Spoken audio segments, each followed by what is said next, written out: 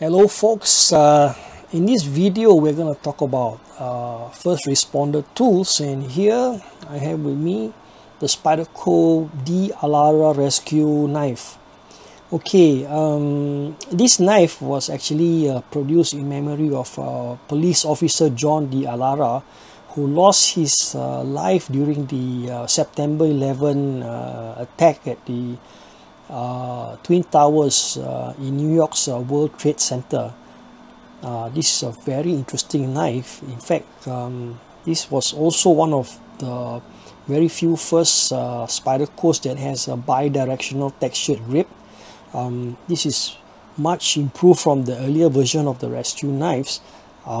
It's a very grippy material, and it also features a wire clip for your clothing clip. And the lock itself is actually something that is really innovative. It's called the ball bearing lock. It is a spring-loaded lock that acts as a piston, and once you deploy the knife, the ball bearing will just push into the cutout on the knife to hold it together.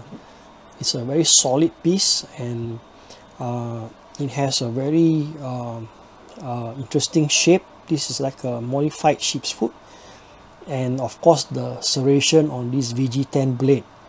Now this is also one of the smoothest knives around when it comes to opening and closing, and the namesake itself, the person is a very good friend of Spyderco's, and there's a version of this knife that was issued sometime back to honor the memory of Officer D'Allara, with a piece of steel inlay from the Twin Towers. Some of the scrap metal from the Twin Tower was incorporated onto the knife, and it comes with a very nice wooden presentation box.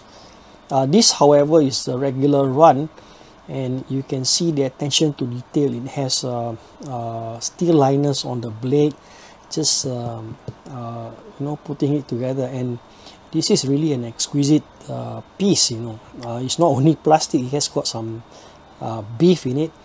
It's also quite a hefty piece, and the wire clip is also one of Spyderco's innovation, and it can be rigged for left and right carry.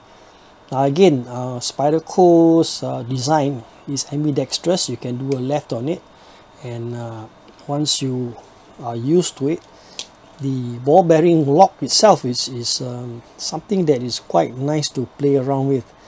It is just so smooth. Now on this knife, unlike the rescue knives, the handle itself is held together by a couple of screws.